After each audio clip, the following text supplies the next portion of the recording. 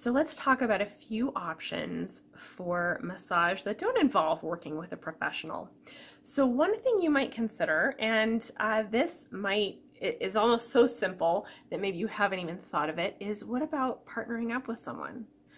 Whether it be your significant other or a family member or maybe your best friend. Maybe you can trade shoulder massages, take turns working on each other's necks, give each other foot massages, that kind of thing.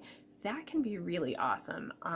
Now, if you do have some fairly serious health issues, it might be worth, I would say it would be worth going to a professional to at least get started and maybe ask them if there's anything that you need to avoid massage as far as your condition.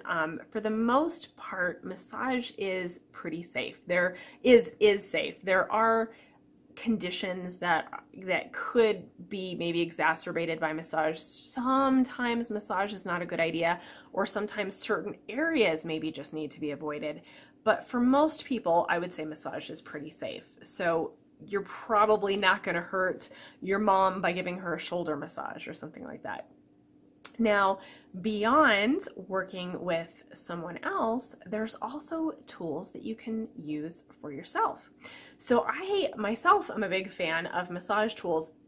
I think these are great even if you're working with a professional, because you may have some little aches and pains crop up between massages, even if you're getting regular massage. So I think it's good to be able to help yourself. So I have a lot of tools. We're not going to go through all my tools today because I have a lot of massage tools, but I'm going to show you some of my favorites. And these are tools that I use on myself to release tension. So this is the first one. If you can see it here, it's a big hook. And I will have to look up the name and maybe put it in the notes below in the show notes, because I don't remember the name right off the top of my head. But there's a lot of these out there that are either this exactly or really similar. And what you do is, these are handles. So you put your hands on these, and then you just sort of, it's a great way to be able to, and I'm sorry, I'm kind of having to look at myself to do this. It's a great way to be able to work on your upper traps. And you can also work some kind of mid-back and sometimes low back if you're careful with it. The one thing that I love this tool. I use it all the time. The one thing that I would caution you about is that I think it's easy to go a little, if you don't know what you're doing, it's easy to go a little too deep on yourself with this. So this is a tool that if you're not careful with, you probably could hurt yourself with. But it's also, like I say, one of my favorite tools, honestly. And then there's one that's really great for working, especially neck stuff, but it's also good for upper traps too. This is called the Accu-Sauger. It's got this little string that you can pull on.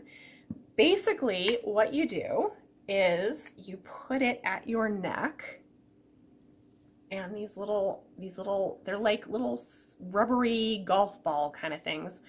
You just kind of bring these together like you would, it's like those nutcrackers. That's the word I'm looking for. It's like those old-fashioned nutcrackers. But you can kind of work your neck. It is that same kind of sensation as somebody coming up behind you and sort of giving you a little neck massage. So it's really good for that. And these balls are adjustable. They have different holes. I don't know if you can see those very well, but they have different holes.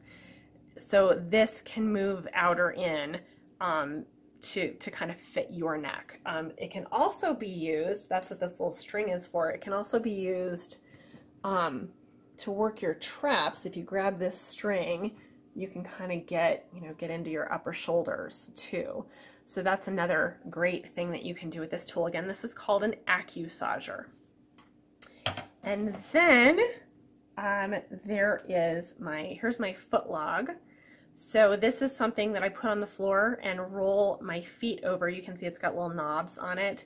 It's these are kind of squishy but firm at the same time. They're kind of rubber things, and you just roll your feet over it. I also have a wooden one. I couldn't find it right before doing the video, but I also have a wooden one that I like to use for my feet. So those are really great. And then another one of my favorites, this is called the porcupine ball. And one of the things I love about this is that it's one of the most versatile massage tools. There's so many things you can do with it. So one of the things that I'll do sometimes is I will just put it on the floor and put it right at the base of my skull, right at the top of my neck, and just lie down on it and just kind of let everything just decompress a little bit. And this can be great for neck stuff. It can also be good for working on your back. You can do it on the couch, or you can literally go up to a wall and kind of put it between your body and the wall and work on it. Or you can even put it on the floor. I've used this, I mean, you could use this on your feet. You could use this, you know, to roll for your forearms. You can use this for your shoulders. A lot of times I'll put it on the couch and just kind of work, you know, the inside, like right between my spine and my shoulder blade. I'll work that area. As I said, it's great for neck stuff. I used to use this a lot for my glutes. I would actually put it on the floor and kind of roll my butt over it. It's great for that. However, I have popped, I think, 2 or 3 of these now, literally broken them from doing that. So I would say you probably want something a little sturdier for that. But this is a great little massage tool that you can use, and it's just so easy. This is called a porcupine ball, and it's really easy to use on yourself. This isn't really a massage tutorial, so I'm not going to get too deep into that stuff, but there are some really great massage tools out there. So really, you should be getting massage all the time. With a pro is ideal. If you can't do it with a pro, do it with a friend or a family member, or get some tools and do it for yourself, or even, you know, learn how to massage your own body with your neck. You know, learn how to work on your neck with your hands, that kind of thing. I'm sure you can find some videos out there. I know there's some books on massage, so I may even put some out at some time. But yeah, there's a lot of different options for taking care of yourself. So you should be. I encourage you. I want to say I don't want to should on you, but I encourage you to do massage, get massage, make sure that you're benefiting from this, because again, it's feeding into that mind-body loop. When you relax the mind, it helps relax the body. And when you relax the body, it helps relax the mind. Enjoy.